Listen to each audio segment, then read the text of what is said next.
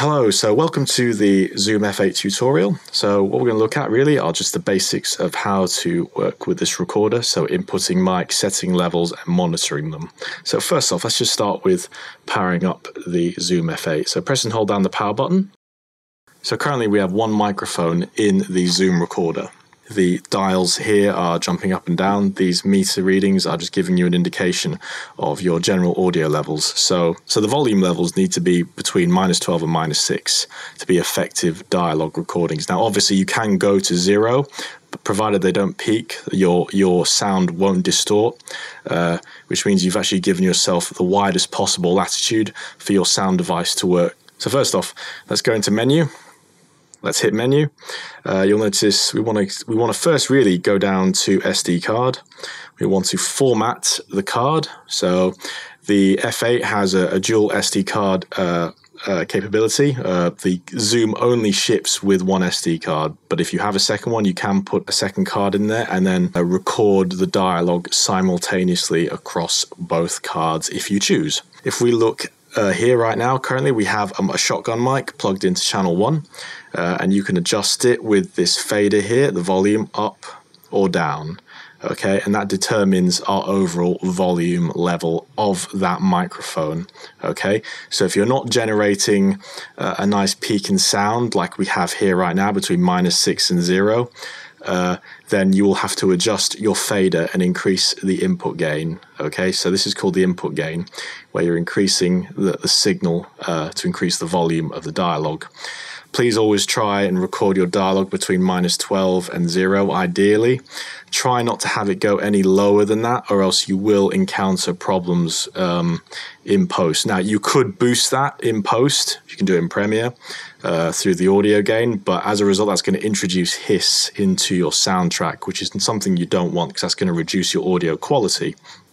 So now that we've got the Zoom powered up, we want to go to menu, and we want to scroll down to record, because now we want to set our recording settings. So sample rate, set that to 48 kilohertz, okay, and then press menu to go back and set your WAV bit depth to 24, okay. This will give you the highest quality recording settings available. Just as a double check, go to rec to SD1. This is your record settings to your SD card. So you can have a secondary SD card in there if you wanted to record 2 sets of files simultaneously, which are exactly the same. So, but as default, you should just set it as a polywav, and that will record. So if you have more than one input, it will make sure that it records each track separately and independently. However, if you are recording potentially just one track, then with one input, so say just a shotgun mic, selecting left-right polywav, mono stereo WAV, or just left-right standard traditional stereo WAV, these could be your norms. So if we just set that and then hit menu, we can come back. We've now set that. So another neat little trick here with the Zoom is that we can also set something called a pre-rec mode. Okay, so the pre-rec mode allows you basically to record a prescribed number of seconds. So in the case of the Zoom, you can actually have a pre-roll of 6 seconds.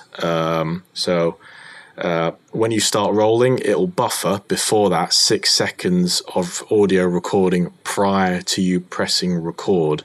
This could be quite useful in a documentary situation. This also could be quite useful if perhaps you missed the announcement of the slate. As another good top tip here is if you're not getting any sound in your recorder, despite you plugging in an input, say a microphone, it's probably because there's no phantom power that's been put into the microphone. If this happens, you have to turn on the phantom power. So phantom power is when a device like the Zoom F8 sends power, an electrical current, to the microphone, because in many cases, microphones like the NTG 2, 3, or 4, they are not battery powered themselves.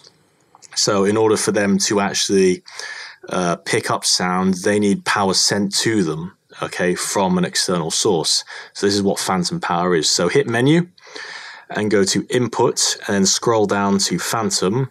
And then we want to make sure voltage for all inputs is set to plus 48 volts. And then scroll to Input 1 and turn it on. Okay, and then hit menu to go back.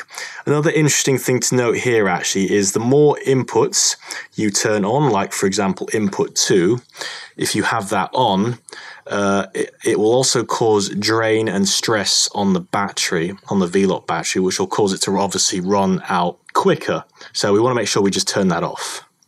Another interesting feature about the Zoom F8 is its ability to dual record. So currently if I go to the jog wheel here, I can actually scroll into other menu systems here. So this, for example, what we're seeing here is an overview of channel 1's recording, but also D1 is a replica of channel 1, and that's set to dual record. So currently if you look up 1 and 5, they are matched together, signified by these red LEDs. When this has happened, they work in vertical seek pairs. That means 1 is paired to 5. So what's happened here, if we look at the fader on 1, we've got the fader kind of almost at 12 o'clock on channel 1, but on channel 5 the fader is at 3 o'clock.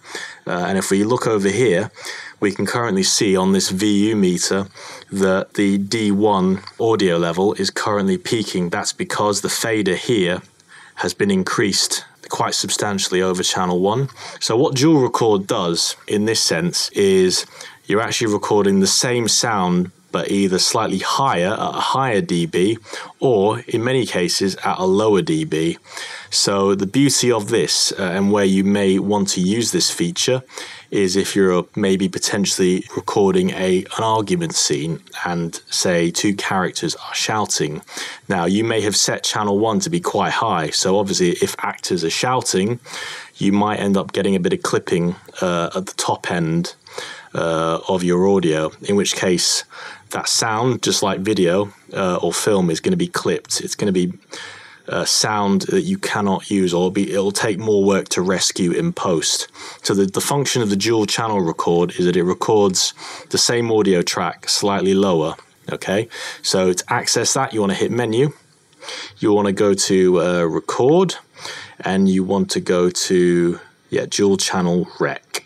Okay, so it's underneath your recording settings. So if we go to dual channel rec, input 1 dual channel record is currently on. Okay, so in this case I don't particularly want it because I just want one track for ease of use, but if you feel that you need to use it, it is there to be used in that case. So if when I go back to menu, notice D1, the mirror of channel 1, no longer exists. That's because we've deactivated it. So again, see it before, rec, dual channel rec, and then you can activate dual channel record in any of those functions. Okay, so we looked at, so if we scroll along with this, we can come through all the different summary menus. If we go back to our main menu, we have got shotgun mic running in through channel 1. We also have input 2, which is live as well, and you can see that it's live there. We've currently got no mics plugged into it, but if you were to plug in a lapel mic, for instance, we have armed that channel. In this case, we can now plug a source into it. Bearing in mind, you also have to phantom power that, depending on what source you put in. Because we've got nothing in there, we're just going to turn it off, and that's how you just press the actual channel number to turn that off. So on top of your faders here, so your input gain, you've also got volume for your volume controls for your headphones. Please don't confuse the two of these, okay? If you do, you may end up trying to compensate for sound by increasing the sound to your headphones, in which case it's going to make everything sound much louder in your headphones. Please always judge your metering with the faders here, okay, with the input gain here, to judge your sound levels. Okay, so we're going to turn off channel 5 as well because we're not dual recording. So if we go to channel 1, you can actually also use this jog wheel to, if we press down, we can actually, if you notice, you can actually scroll through the different faders here, and we can set an additional line level on the actual channels themselves. So you've actually got digital faders here. So if we hit that, we can actually plus or minus additional signal, so decibels, to the sound. So you can also control the faders there. But I would suggest, so once you've set them here, so preferably, maybe as a good starting point, start at 0. Press the jog wheel again. Now just start with altering the sound levels with the faders here first. Another top tip with the FA is if you want to isolate one channel from all the others, hit PFL. PFL stands for pre-fade listen, and that just isolates that one sound of that one device through your headphones.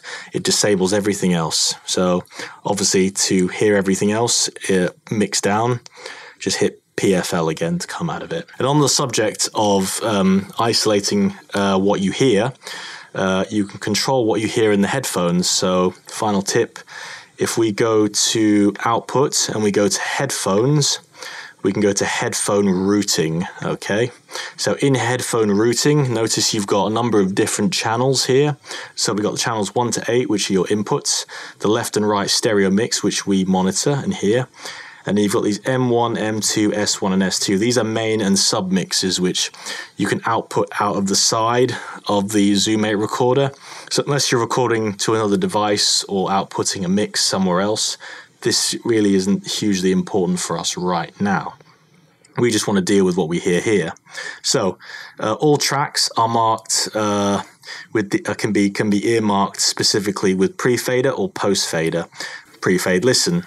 So unadulterated, unmixed, unleveled sound. The post-fade option is basically you're listening to the sound which has been affected by the faders themselves, okay, by the input gain. I like to set my left and right channel mix to post-fade. So I set left channel to earmark red, and I set the right channel earmarking it red as well.